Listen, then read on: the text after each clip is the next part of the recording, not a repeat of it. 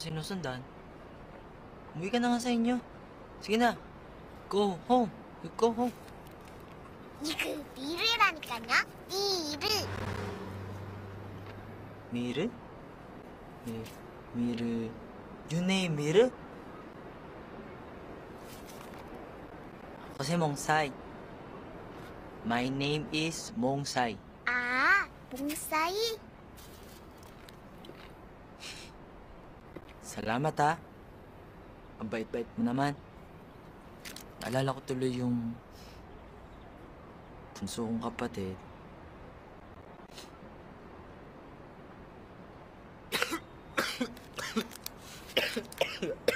몽사이, 많이 아파?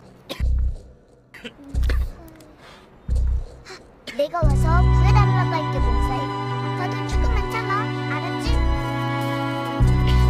거기서 꼭 기다려.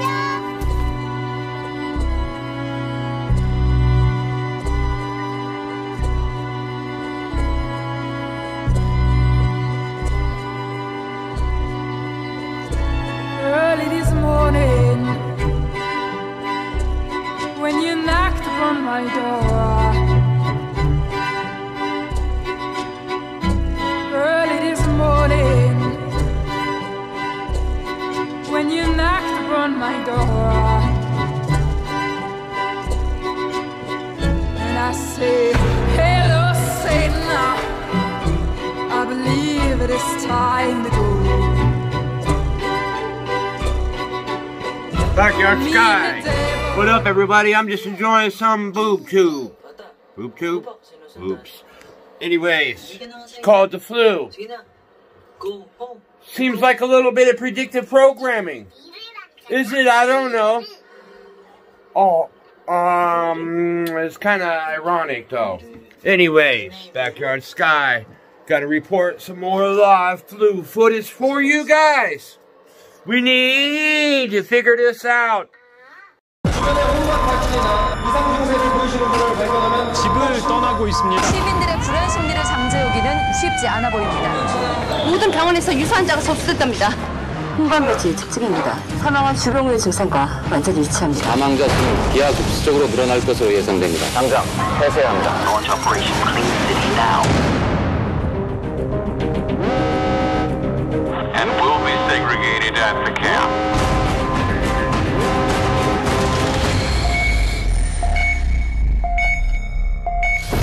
감염자들이잖아. 다시 다 죽일게.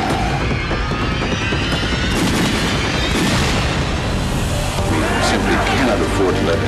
이건 어쩔 수 없는 선택입니다. 우리 잠시만 핥아주세요. 한 손 2,000명씩 쳐먹었다. 엄마 왜 여기 있어? 엄마 여기 왜 있냐고. 야 정말 여기가 어디라고. 치료제 같은 거 없어요. 말같이 살려고 그러는 거야. 당신 혼자만 살려고 하는 거잖아. 애식은 엄마한테 데려다 줄게. 저는 지금 꼭 안으로 들어가야 됩니다.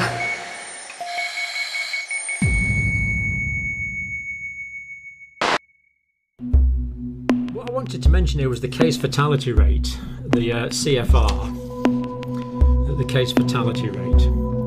And the thing is with this, there's a lag problem.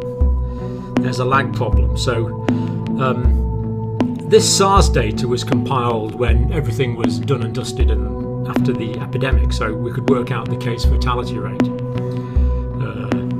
We see there it's just a little below 10%. But the problem with coronavirus is we're still in it. So 305 deaths, but 346 officially recovered.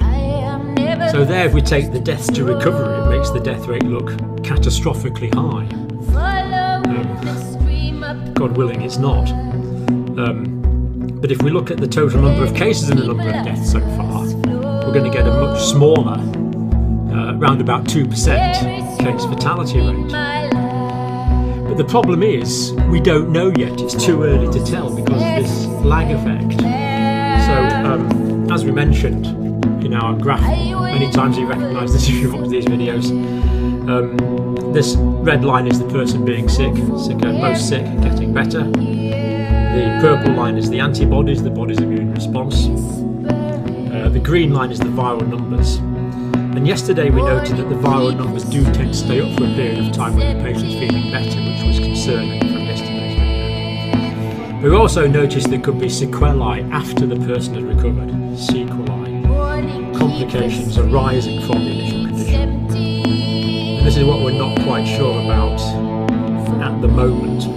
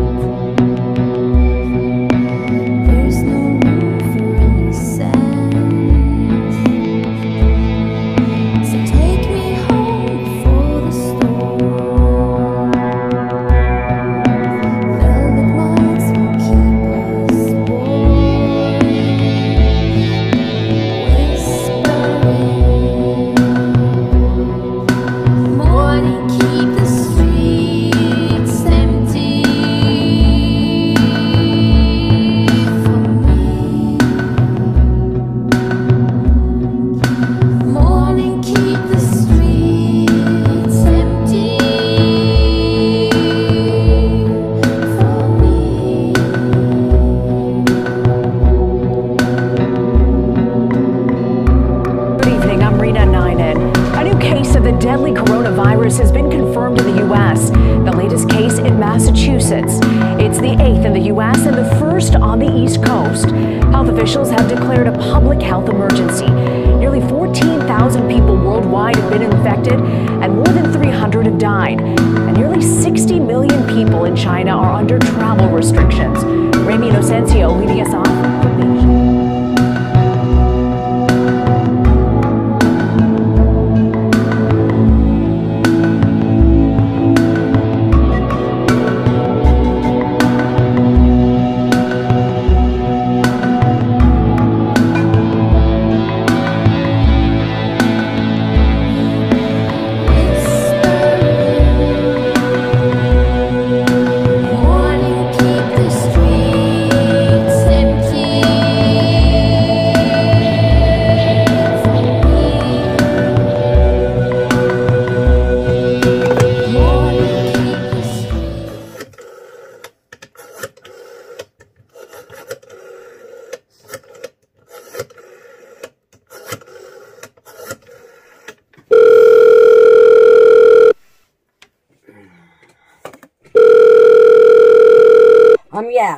Yeah. Can I speak to Chen Chu?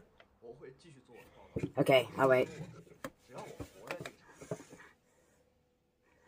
Hey, buddy. Hey, what's up? I was wondering if it was okay if I could share your story. Yes, the American people would like to know what's going on over there. So maybe you can help us prepare for here. Yes, I understand, and I'm sorry. I hope you get better. Stay strong. I will inform everyone. Thank you, Chen Chu. This is Backyard Sky. You need to listen to these people. They can help us. I feel bad for them. I wish I can go there and save them. But, I can barely afford a bus ticket. This is Backyard Sky. 只要我活在这个城市，我会继续做我的报道。我只说我看见的，我听见的。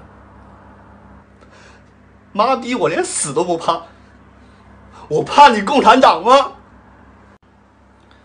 大家好，我是陈秋实，现在是1月30号中午11点多。这次来武汉，经历了这么多事儿，现在是我到武汉的第6天。我的名字已经彻底成为敏感词，只要带陈秋实3个字儿，带 CQS， 带我这张脸，在微信上都传播不了。所以这条视频你看看就好了。我不建议你往微信上传，因为你传到微信上，你的号就会被炸。昨天29号，我去的武汉的第5医院。第5医院人并不是特别多，有几方面的原因。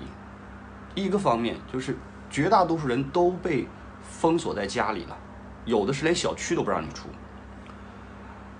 所以你没有交通工具，你怎么去医院？这是第一点。第二点，如果你到医院，你明知道你就算到了医院，你也住不了院，你也做不了检测，那你还去医院干嘛？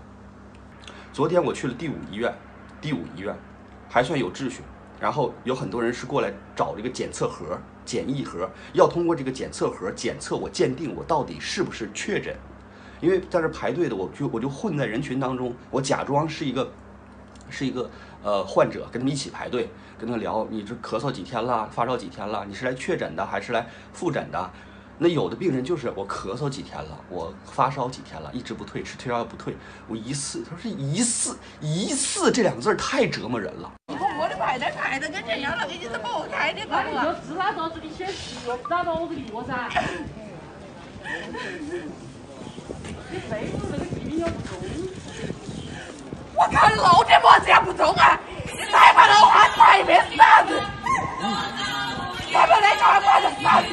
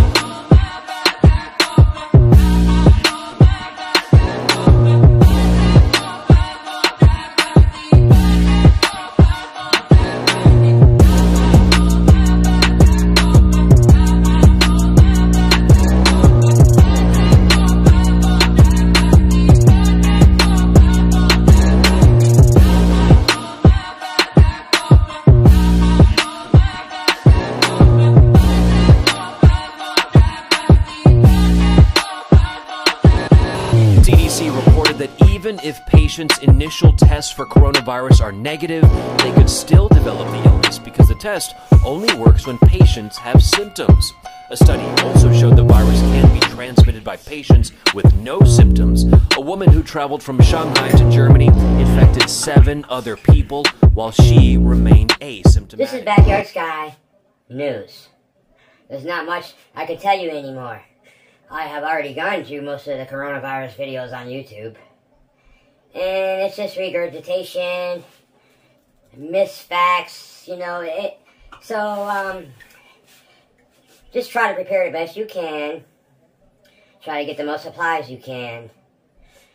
That's all you can do, and pray. Let's hope that China keeps us on a lockdown. They did very good with SARS in 2003. Maybe we can get a repeat.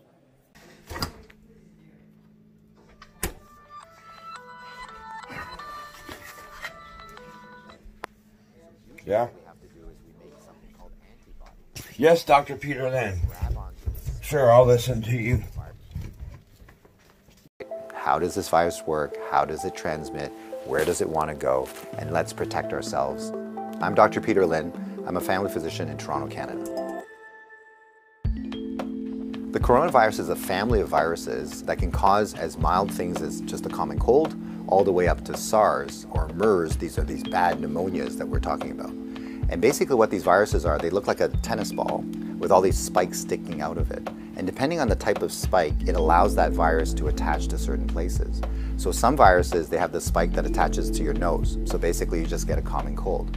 But the SARS virus and this new virus that we're talking about has the spike that allows it to attach to the cells in your lung. And when it attaches there, it puts in information to make photocopies of itself. So it uses our equipment to make more viruses. I'm declaring a public health emergency of international concern over the global outbreak of novel coronavirus. Most of the coronaviruses live in animals. In this particular case, it was from Wuhan. There was a fish market where they were selling live animals.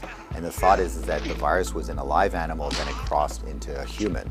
But then what we found was that people were getting sick in terms of healthcare workers, in terms of family members that were looking after them, which now meant that the virus can pass from human to another human. Just like all viruses, it needs to reach a target, which is your lung. And it has to get there with your help. It has no feet and no wings. So therefore it needs us to move it there. So that's why we keep saying, don't hang around sneezy people because you're gonna breathe it in. And don't touch your face because that's how the virus is gonna get in. The masks are helpful, but they're not necessary because they're leaky. The ones that you and I buy basically have pockets here, so therefore the virus can get in.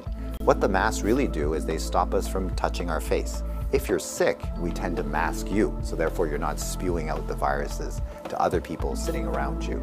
The true people that have the real masks are the N95. Those are sealed. These are for the doctors that may be caring for the patients.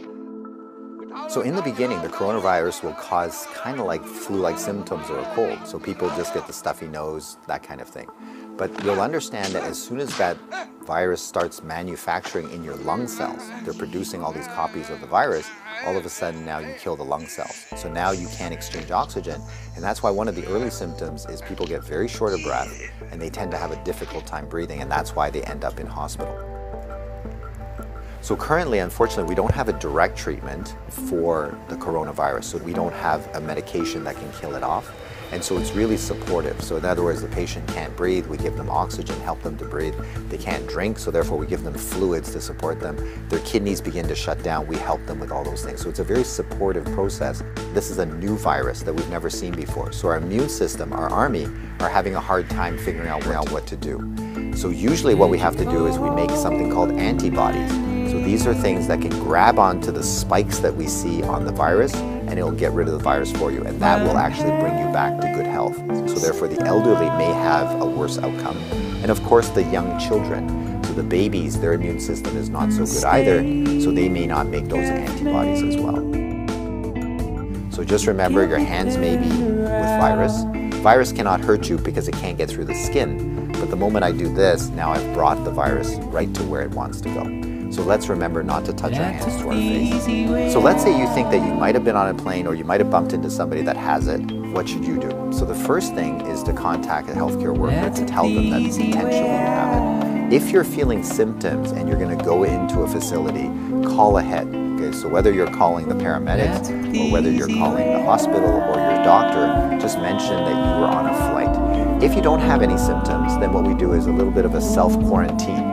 In other words, we can just keep you away from other people, and so you don't go into parties, don't go with your friends, don't go into public transportation. So we can contain it very easily by making sure that you do a self-confinement, so to speak, for the, let's say, 7 to 14 days is the longest incubation time. So after that, if you're feeling well, then you don't have anything to worry about.